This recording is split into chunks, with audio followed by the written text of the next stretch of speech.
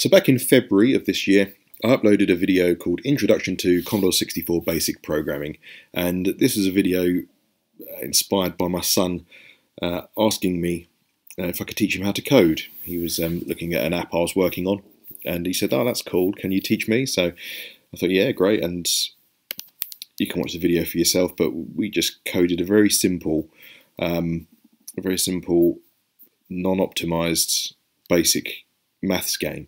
And what it does is it asks you 10 addition questions, so 1 plus 2, 1 plus 3, using random numbers. And there's 2 difficulty settings, and that would just determine really how big the integers were. So for easy, you'd get things like 1 plus 8, 9 plus 2, that sort of thing. And the harder ones, you just have bigger integers, so it might be 47 plus 50. Well, anyway, in the video, or maybe in response to one of the comments that I got, that if you wanted to expand this game, this was an introduction to the Commodore 64 BASIC. A way to expand this would be to include the other operators. So not just addition, you could have subtraction, division, and multiplication. And slightly more challenging in that, say, subtraction, for instance, you'd have to have a number greater on the left than it is on the right, otherwise you get a negative number. Division, you could end up with a fraction, and multiplication is easy enough, but certainly subtraction and division, yeah. Well, anyway, recently I had a comment from InAFlap, and he's done exactly that. He's risen to the challenge and created a version that encompasses all 4 operators, the 4 simple operators, so plus, minus, or addition, subtraction, multiplication, and division. So great, well done InAFlap. Here it is. So he's created a version using BBC BASIC, as supplied with the Acorn Electron and the BBC Model B. So it's that version of BASIC, and he's explained the various parts of the code and what they do. And it's similar to Commodore 64 BASIC, but there are certain things that I don't think the C64 BASIC has. Certainly CLS for clearing the screen is a little more difficult on the Commodore 64, or just a little more long-winded, really. Repeat until, I don't believe that exists. So there are some differences. But anyway, downloaded a BBC BASIC emulator. Here's the code pasted in. I really like this this IDE because it recognises where the indentation should go. So all this indented text here is within the repeat until. You see, so it makes it it looks very modern. This for loop again is indented a bit more, so you can see that the loop is separate. Do quite like that. Well, anyway, without further ado, let's play. You'll be asked 10 sums. One for easy, 2 for hard. If we put something other than 1 or 2, it handles that by asking again. So we can go for easy. And question 1 of 10. What is 8 plus 7? 15. Let's see if we can do this. 2 times 10. 20. 1 times 4. 2 divided by 1. 8 minus 2. 9 divided by 3. 6 minus 4. 10 plus 9.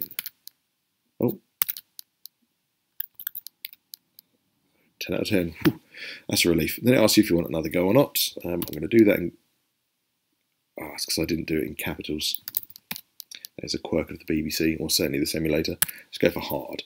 24 divided by 12. And this is where I'm going to show myself up. 19 times 34. I've got no idea. 7 out of 10. Okay. Do you want another go? No. But no this time. Oh. Yeah, and you can see there's the code.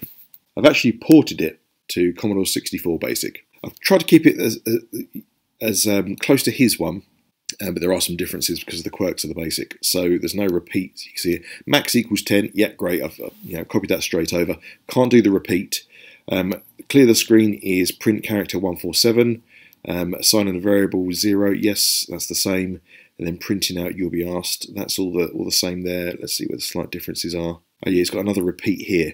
So what I've had to do is, on line 150, it requests input, the 1 or 2, 1 or 2, so it's asked the question. So if D is less than 1 or greater than 2, so this time we are accounting for it, being outside of what we want, it will just go to 100, it'll basically restart the program, and that's so that it doesn't ask line by line, it doesn't ask you again and again and again. So if I type 3, it's just going to ask again and again and again. So my version would just reprint the screen. So, it looks like nothing's happened. I'll show you in a moment. So I just thought that looked better to do it that way. This is exactly the same. This D assignment here, depending on, it just sets the variable bigger or smaller on the right hand side, well, on both sides actually for D, and depending on whether you put 1 or 2. So that's how, very similar to mine, how it determines the difficulty just with bigger integers. Okay, and then we do enter a for loop. So for question 1 to max, so 1 to 10, then we had a random number. Now this is different on Commodore 64 BASIC. See over here on the BBC, it's nice and simple, isn't it? Get a random number, I'm guessing between 1 and 4.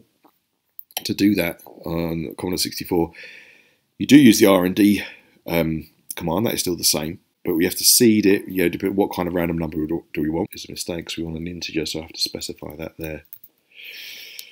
Right, there we go, folks. So we want an integer. We're using 1 as the seed. All I can remember is that 1 gives you the most random. Okay, the other two are just less. Although between 1 and 4, how random is it going to be anyway? And the way it works on the Commodore 64, the R&D function, it would be 0 to 4. Okay, not inclusive.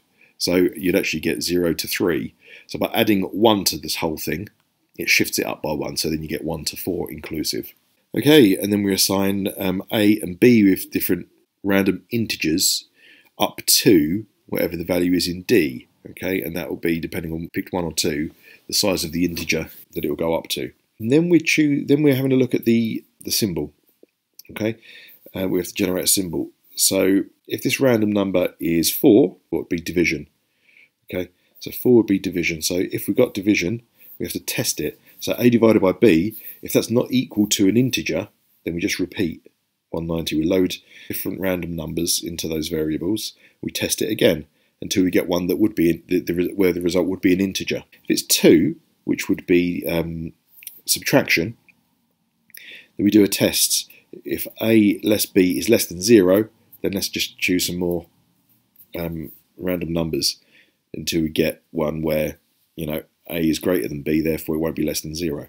Then we'll ask the question. So first of all, it's saying print, this is question, and then the number of max. So the first time around it was question 1 of 10. Leave a blank line, and then symbol variable, the sim string variable, is going to have put in it random number between 1, well, depending on what the random number is, between 1 to 4, it will pick one of the spaces within this string. So 1 being plus, 2 being subtraction, 3 being multiplication, and 4 being division. And it says what is the first integer, the symbol that's been picked, and then the second integer. It asks for the input, then it checks. So if it was an addition question, well, if C, the answer, is equal to A plus B, then great, we increment the score by 1. If subtraction and C is equal to A minus B, increment the score. If it was multiplication and C is equal to A times B, increment the score. If it's division, and you get the idea. If none of them result in true, we're still going to go to the next step of the loop, the next question, but the score won't have been incremented. Okay, at the end we clear the screen and we say you scored whatever the score is out of max, out of 10, and obviously we can change max with it being a variable set up here at the start. You scored X of Y, would you like another go? And this is where it's slightly different. We can't use the until Q is not equal to Y. We don't have to, in the previous version, anything other than a Y I set it to would end the game. Okay, but I want to tidy that up, and it would be, you have to select Y or N or press run stop, obviously. If Y, then go to 100, completely restart the program from the start. Otherwise, if it's N, we go to 380, skips us down here, which is thanks for playing, and ends the game.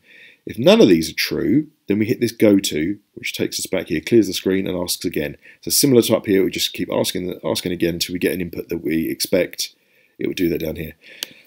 Anyway, without further ado, so here we have the Vice emulator, and before I run it, actually, let's just, you can see the code. It's already in there. Let's run it. Here we are, 10 sums, 1 easy or 2 hard. Let's go for easy.